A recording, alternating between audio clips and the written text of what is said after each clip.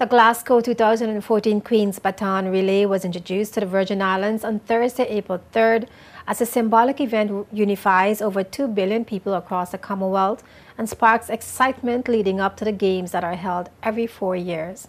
Sean Rose reports on the Baton's visit to the BVI. President of the BVI Olympic Committee, Ephraim Penn, welcomed the unifying force of the Games among athletes from the 70-member nation grouping as Kamau Georges and Dalen Vanterpool raced to musical heights when the Queen's Baton Relay got off to a grand start following an opening ceremony that attracted a melting pot of various demographics.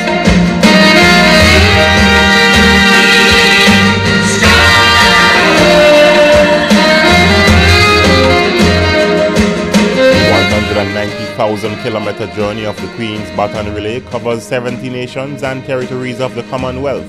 The BVI leg sprung to action when Vice President of the Commonwealth Games Federation, Fortuna Belrose, out of St. Lucia, led the baton entrance into the Noel Lloyd Park.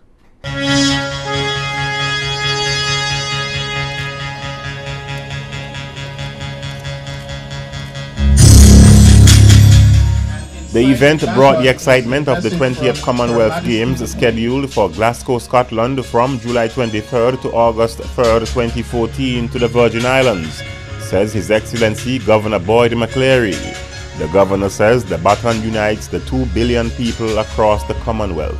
As it travels around the territory, the baton will bring with it a little of the excitement of the Games and of the Queen's message contained within the baton, but which will not be opened and read until the opening ceremony on the 23rd of July in Glasgow. The Queen's Baton Relay unites the 2 billion citizens of the Commonwealth in a celebration of sport, diversity and peace. And Deputy Premier Dr. Kedrick Pickering, in his capacity as Acting Premier, welcomed the focus on the youth for this year's relay. The BVI is home to a number of young future Olympians and masterful sportsmen and women, and in their respective sports, they have done the territory proud, and we are delighted to have them represented in the Baton Relay. The Queen's Baton Relay is very youth-oriented and community-spirited, and has galvanized the support of service clubs, businesses, school clubs, community leaders, and students of all ages at all points. The baton has been in the region since March, leading up to the July-August Games, where over 4,000 athletes will compete, including 12 from the Virgin Islands, says Commonwealth Games Federation President Fortuna Belrose. We know you had a history of deliverables, and we're hoping that, of course, the Commonwealth Games this year can be one of those games where the BVI can come through and deliver some silverware to the island. This is country number 53 on the journey. And of course, as you know, the baton symbolizes the values of equality, destiny, and humanity. Values that all of us as members of the democratic countries embrace.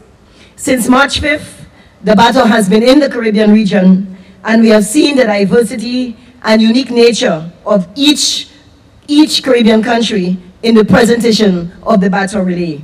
Minister of Education and Culture, Youth and Sports, Honorable Myron Walwyn, spoke to the cultural promotion events for the Virgin Islands as the world's largest relay runs through the islands. We hope that this picturesque nook in the world known as Nature's Little Secrets and boasted, Dr. Pickering, as the sailing capital of the world will captivate youth with our sights, sounds, and our culture. Several sport disciplines from across a wide section of this society will bear the baton. Cyclists, runners, and for the first time swimmers will participate in the world's largest relay. Our sister island of Just Van Dyke for the first time will also be included in the relay. This is a significant step and a significant stop along a leg of the course, and I know the stop will only add to the flair to be found on Tortola and Virgin Gorda. Various aspects of our culture will take center stage for this relay.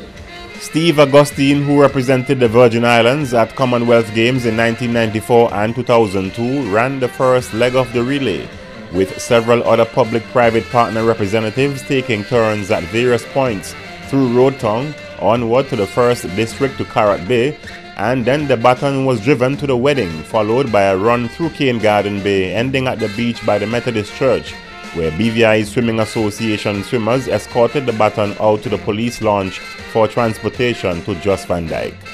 The baton was displayed at Government House, and on the morning of Friday, April 4, a rain-affected ceremony was held at the Yacht Harbour in Virgin Gorda, but the downpour did not altogether deter the proceedings and the subsequent relay events on the sister island. The relay then turned toward Trellis Bay for the final leg, ending at HLSCC with a cultural program and closing ceremony on Friday afternoon. The baton, which arrived in the BVI from Anguilla on April 2nd and then on to Jamaica on April 5th, was launched on Wednesday, October 9, 2013 in a ceremony at Buckingham Palace. For the JTV News, Sean Rose.